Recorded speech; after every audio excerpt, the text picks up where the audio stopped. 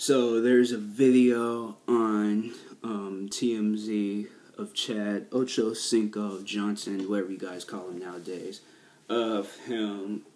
He slapped the lawyer's butt, and the judge got mad, and so now that I think she gave him like 30 days in jail, and so the judge, she really needed all three things she needed was a chill pill, a relaxer, and to take a joke. Because even if the man wasn't even joking, he just he didn't playfully smack the lawyer's butt. He just smacked the lawyer's butt because how football players, when they get like a certain amount of yards, interception, or touchdown. I don't know how it takes me a while to think of that, but a touchdown. But he did that, and football players usually do that. I'm pretty sure he's done it to just more than lawyers, and the lawyer was a guy, so she shouldn't really trip that much about it. If it was a girl, then yeah, but even if well, I don't know.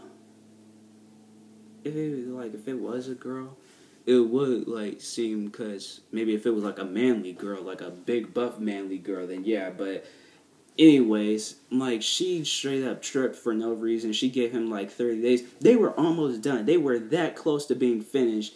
And then next thing you know, she gave, as soon as it was maybe a few minutes later, because a couple of people left in the courtroom, and she thought that he was joking around and things, but he was being really serious. And out of nowhere, she just flipped out and was like, "I don't think you're taking this serious right now." And he was like, "I am being serious, lady." And so she was "Well, I'm not accepting these papers." And I think it was his probation papers or something. I don't know. But she didn't accept the papers. She gave them back, and I was like, "Wow, that was kind of cold on her part." Because you got mad because he's doing something that he usually does all the time when he's playing football. I'm pretty sure if you put a whole football team in there and they all did that, are you gonna give everybody in there 30 days? Because I'm pretty sure if you had done that, then that had been that's a little controversy thing. Because I'm not even going to use that word again. I didn't even say that word. But anyways, that's going to stick down in history because of what she did and things. And so hopefully them 30 days just goes by really quick for him.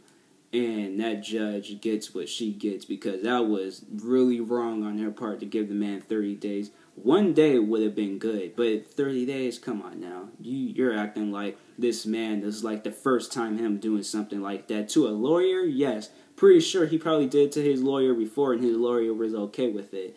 But if it was she should have asked the lawyer first, "Are you okay with him doing that?" And then if he would say yes, then she should just went on, accepted the papers, and then boom, they had been done. But then she just was all "You people are laughing, you're joking around." It's don't blame somebody for something that they already do, because if they already doing it, then that's just basically being I can't think of the word for it, but there's a word out there, and whatever that word is, that's what I'm saying. And so, that's if she did something that judges usually do, and that's somebody jumping on your case about it. She just thinks that she's since she's the judge, she can do whatever she wants. But remember, there's just more than you out there. There's other people that has different opinions like me, because what I think that she should have not given him anymore. She's just gonna go put him in there for 30 days now. And so hopefully he gets out soon, maybe a little early dismissal type thing or something, I don't know. But what that judge did, I find it to be really stupid.